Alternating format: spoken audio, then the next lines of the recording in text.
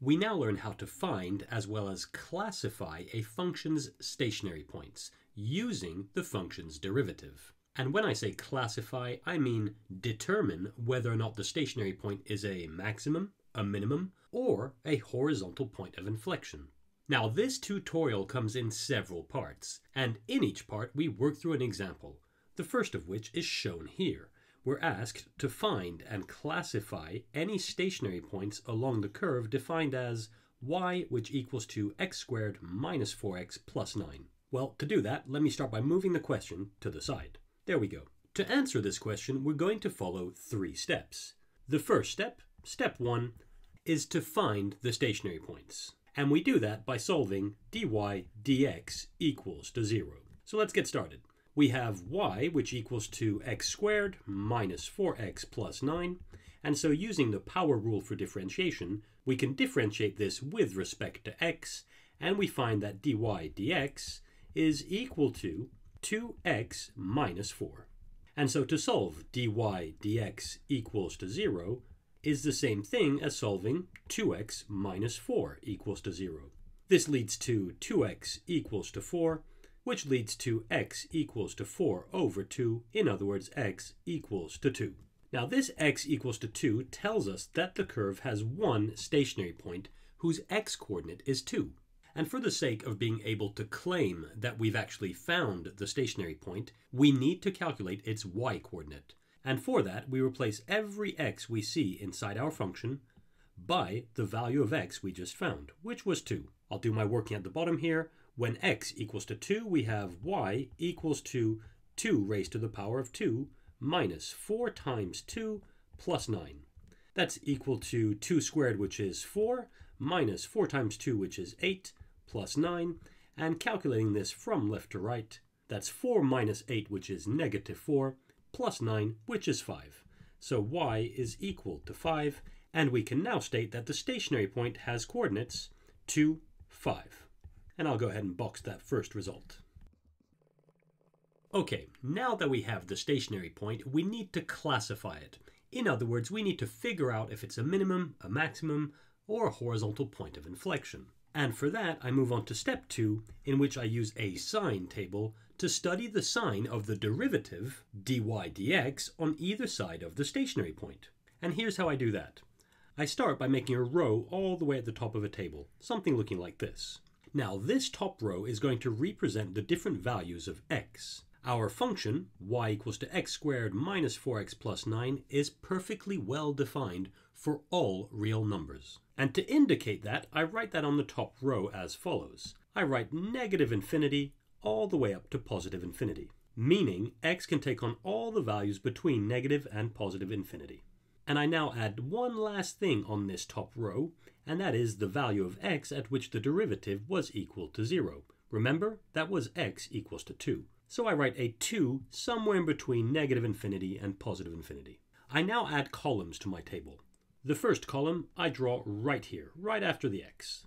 Done. I then add a bar right below the 2, like so, which splits the whole table up into 2 distinct columns here. Now that that's done, I add a row, and that row is dy dx.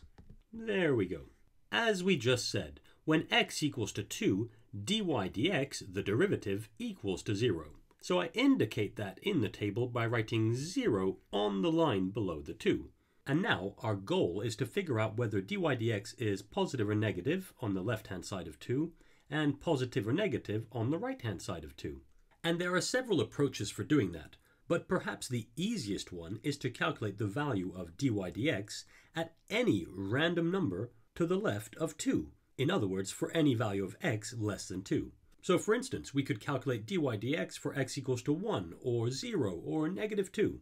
I'll go ahead and calculate dy dx when x equals to 1.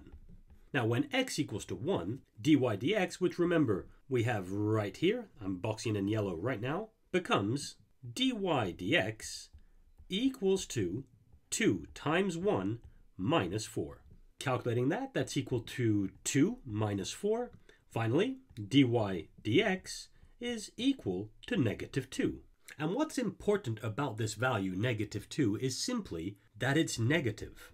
Indeed, the fact that this is negative allows us to state that dy dx will be negative for all values of x which are less than 2. And I indicate that in our table by writing a minus sign, like so. And to figure out whether or not dy dx is positive or negative when x is greater than 2, we can follow the same approach. All we have to do is calculate dy dx for any value of x greater than 2. So let's go ahead and calculate it for, say, x equals to 3. And I'll do that at the bottom again. When x equals to 3, and I'll just put a line here to separate it from the previous working, dy dx will equal to 2 times 3 minus 4. That's equal to 2 times 3, which is 6 minus 4. That's dy dx equals to 2. And what matters here is that 2 is positive. The fact that this is positive tells us that dy dx will be positive for all x values greater than 2. And I show that in my table by putting a little plus symbol here. Now that we know the sign of this derivative for all x values inside our table, we can move on to step 3. And in step 3, we need to actually analyze the sign of the derivative in order to classify the stationary point. And here's how I like to do it. In this third and final row of our table here, I write y. And this y represents the curve y equals to x squared minus 4x plus 9. Looking at the sign of dy dx for all x values between negative infinity and 2, we can see that dy dx is negative. This means that the curve must be decreasing as we go from left to right. And to illustrate that, I draw an arrow pointing downwards to show that it's going down. When x equals to 2, the curve reaches a stationary point, and we calculated its coordinates in step 1. Remember, those were the coordinates 2, 5. So I write these coordinates in my table at the end of the arrow here. And now for x values greater than 2, we can see that dy dx is positive. This tells us that the curve must be increasing, in other words, going upwards, as we move to the right of the stationary point. And to illustrate that, I draw an arrow pointing upwards. And here's what I like about this sign table. I can see just by looking at these arrows that the stationary point when x equals to 2 is a minimum. Indeed, as we go from negative infinity to 2, the curve is going downwards. It reaches this point, 2, 5, and then shoots back upwards.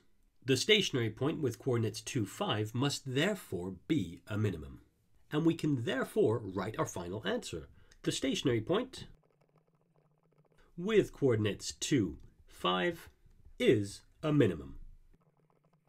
And in fact, if we wanted to, we could be more specific and state that it's a global minimum, meaning there will be no other point on this curve lower than 2, 5.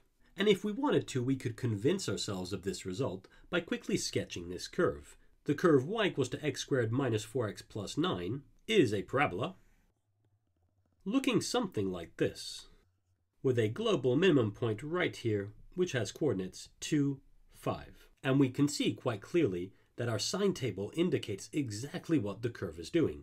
Indeed, we can see that the curve is going downwards, reaches a global minimum, and shoots right back up, which is exactly what our parabola is doing here.